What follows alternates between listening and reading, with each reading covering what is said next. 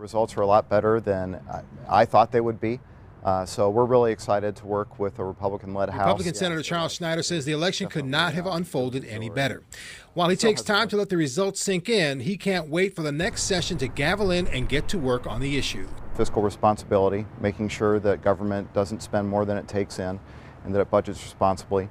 We also want to make sure that we're growing the economy and creating jobs. We want to make sure that Iowa children are competing for jobs nationally, that they're having an opportunity to succeed in school. Democratic Senator Matt McCoy has a different view. His belief is Republican attention toward education will be costly, saying Republicans prefer a voucher system, allowing parents to enroll their children in private or parochial school. That pulls money directly away from public education.